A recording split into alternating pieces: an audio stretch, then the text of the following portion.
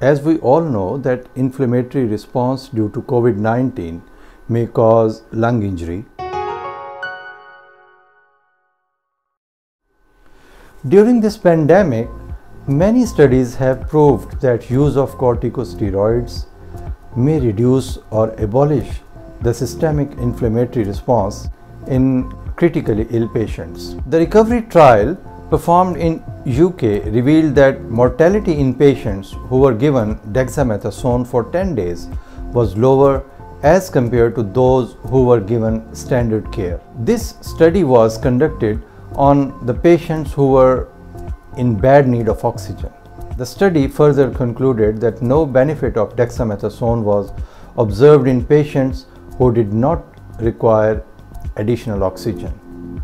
Now, during my clinical practice, I have seen a lot of hospital prescriptions where patients were given methylprednisolone instead of dexamethasone.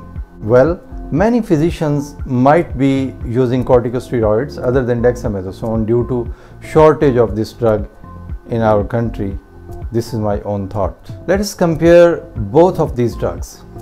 The most common glucocorticoids used other than dexamethasone are methylprednisolone and hydrocortisone. Suppose we want to use 6 mg dexamethasone in a critically ill patient, but dexamethasone is not available, then which corticosteroid may be used and in which dose? This is what we need to explore now.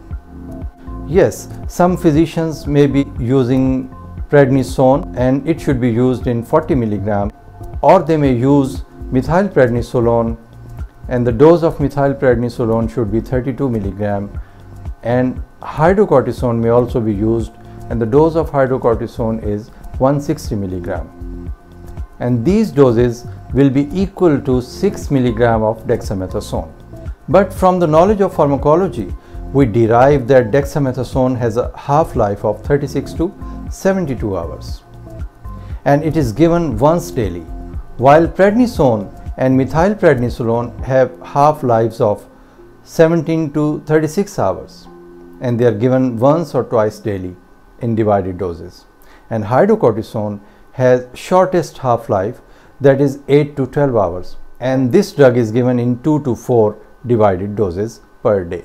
Dexamethasone is not only superior in half-life, but it has no mineralocorticoid activity, so no or very less effects of sodium and fluid volume are seen with the use of this drug. Keeping in mind the adverse effects of all corticosteroids, the decision of using dexamethasone should be made early on the basis of risks versus benefits, as it is obvious that patients with progressive COVID-19 disease requiring more oxygen support, when given 6 mg of dexamethasone daily for up to 10 days, their mortality was reduced, and also in hospitalized patients on ventilation, the benefits of this drug were widely observed, and these benefits were documented by the researchers. I hope this will be of some help to my fellow physicians.